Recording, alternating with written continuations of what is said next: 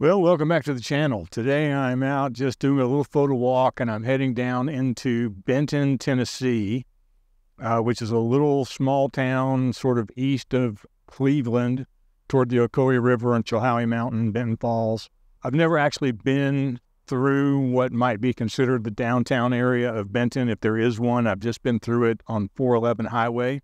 So I'm going to get off the road and see if there's a place that I can sort of walk around, do a little photo walk with my camera, and then I'm going to make a few stops along the way making my way to Etowah and then over to Charleston.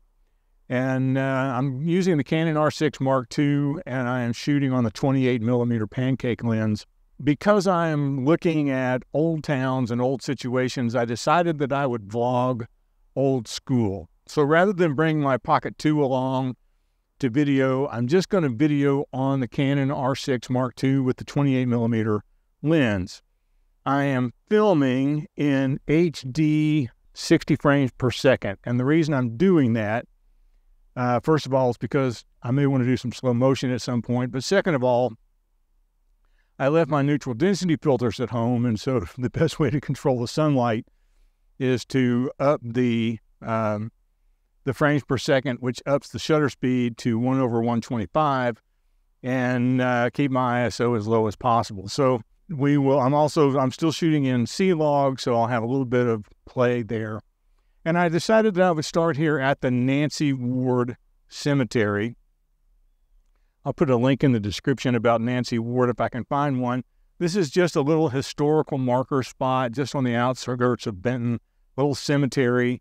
And I think it's Nancy Ward and maybe her children. I'm not really sure. The markers here are not marked any longer as to who is in these graves. But yeah, we're going to get started.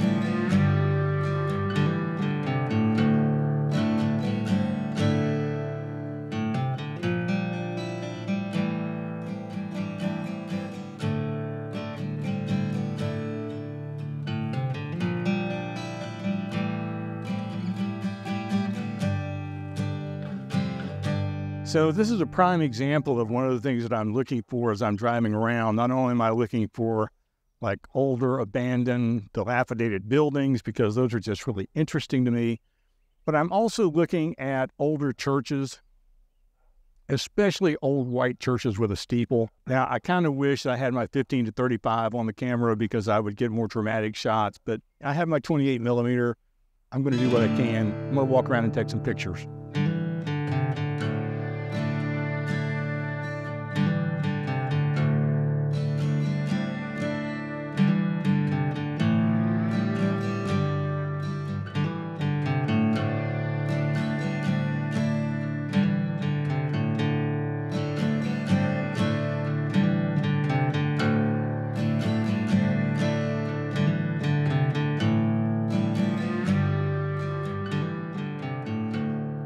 So I've taken a little walk around a few blocks of Benton. I don't want to get into the residential areas as much, but there's just not a lot here. There's 2 or 3 blocks.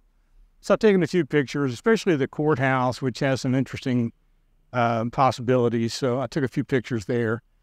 I'm going to drive across 411 to the other side just to see what's over there before I head to Etowah, where I know there's a lot of places to walk around.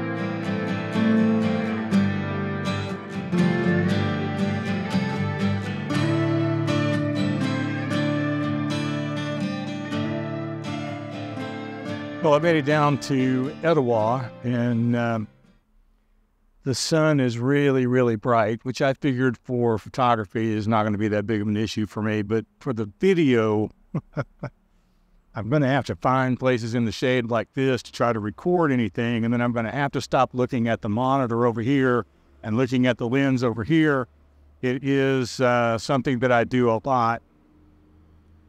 And I hate it when people do that on their videos, and I'm sure you've probably hated it so far that I've done it on mine. But here we are. And behind me is the L&N train station. Now, if you know me at all, most of you don't, but while I was working in Knoxville, I worked at the L&N STEM Academy, which is in the old L&N train depot in Knoxville. It's a beautiful, beautiful school, and I don't know, it's probably a 125-year-old building now. And so this building has always been really interesting to me as well. I'm going to take a walk through it real quick, and then we'll walk around downtown.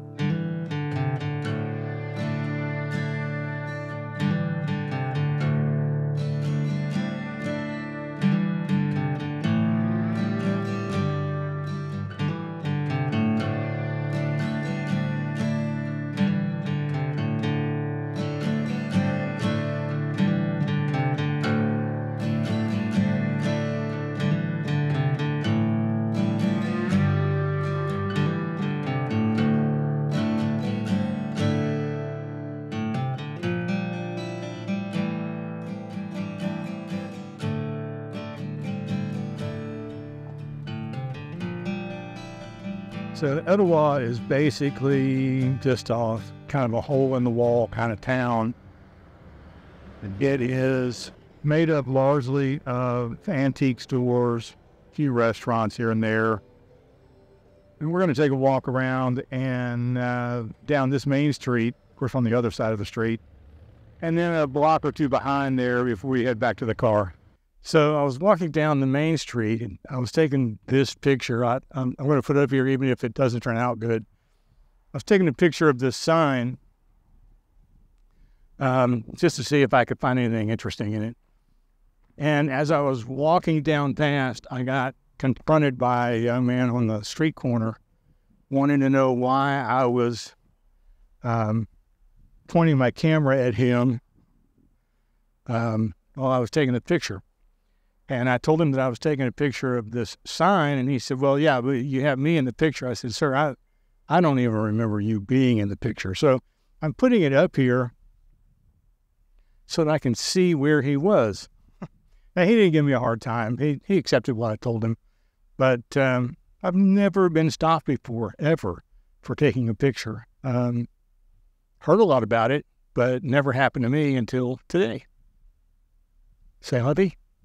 If you want to get interesting, old, dilapidated images, it always pays to walk the back alleys rather than the front streets, which is what I'm doing now. And, and there's not a whole lot of really interesting new things here. It's just, I don't know, certain shapes, the way certain things fit together. I'll put a few pictures up here so you can see what I'm talking about. They call out to me in some way. I don't really know how. I don't know how to explain it. I just like the way they look. It's not going to win any awards. It's not going to sell anywhere. I just like the picture. And I guess that's really all that photography is about. What do I like? A lot of stuff.